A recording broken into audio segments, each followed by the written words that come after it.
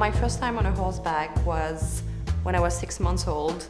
I spent my first lesson on a bigger pony, crying the whole time. So when I got off, my mom asked me if I wanted to quit, and I just said no, of course, I love them too much. I never want to quit, but I'm just scared, but it doesn't matter what happened, I just love them.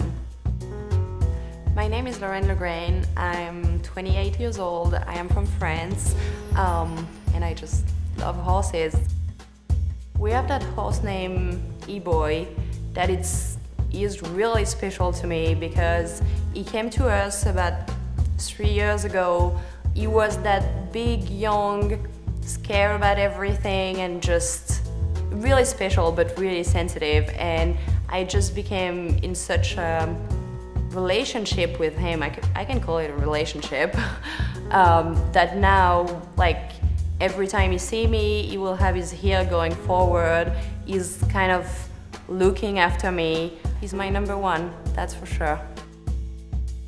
So I think having a friendship with horses is really help you get out of your comfort zone and pass your limit, because even if you fall, they're never gonna judge you and they're just always gonna help you become a better person.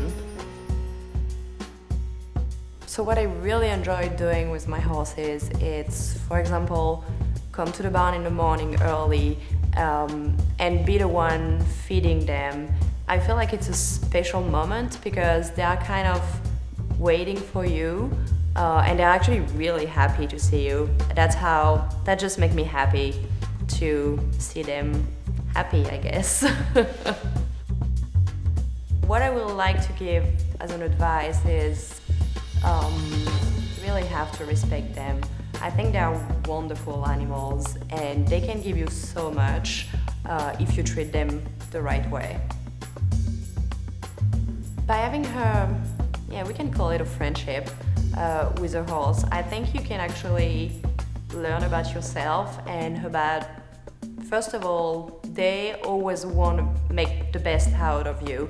So you can learn about pushing your limits and actually get out of your comfort zone. I think it's a big deal because even if you fail, they're never going to judge you. So they're just going to help you to get past that and push your limits and become a better person.